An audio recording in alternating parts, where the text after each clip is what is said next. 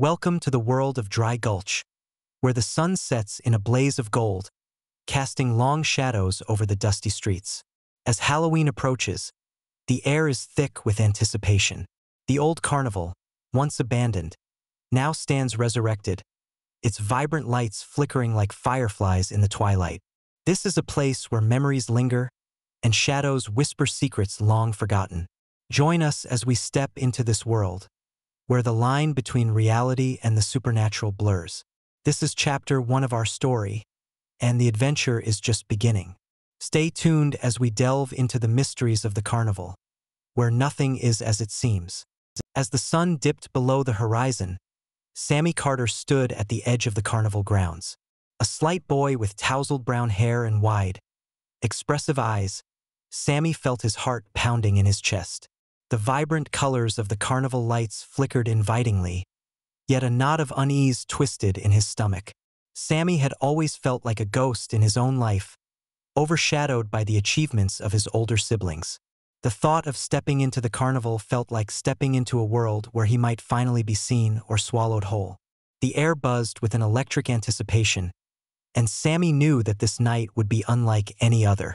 Beside Sammy, Lila Martinez stood firm, her long dark hair pulled back in a ponytail. Her bright eyes scanned the carnival with a mix of excitement and caution.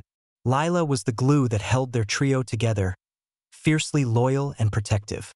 Her fear of abandonment, stemming from her parents' divorce, drove her to be the steadfast friend Sammy needed. She nudged him gently, whispering encouragement.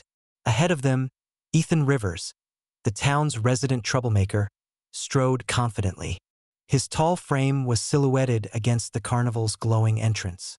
With a scruffy appearance and a mischievous grin, Ethan exuded a bravado that often masked his own insecurities. "Last one in is a rotten egg," he shouted, his voice echoing against the carnival's creaking rides. As the trio stepped through the entrance, they were enveloped by a cacophony of sounds. The laughter of children mingled with the distant screams of thrill-seekers, while haunting melodies of carnival music swirled around them like a ghostly waltz. The air was thick with the scent of popcorn and cotton candy, but beneath it lay an undercurrent of something darker, something that whispered of secrets long buried.